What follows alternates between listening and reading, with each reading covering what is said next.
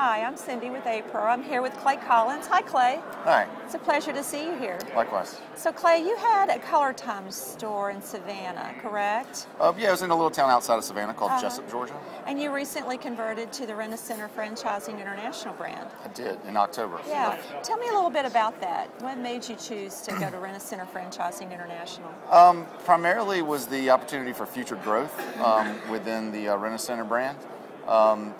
Opening a new Rent-A-Center brings a great brand recognition with it, and so I think the just day one opening a new Rent-A-Center versus opening a ColorTyme, you immediately have a customer base to kind of go and market to.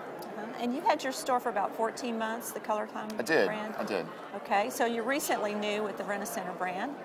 You expecting great things? Yeah, I'm excited about the future. I think I'm opening hopefully my second store in August of this year, and on hopefully a pace to open at least one a year for the next several years. So how many stores do you hope to open in the future?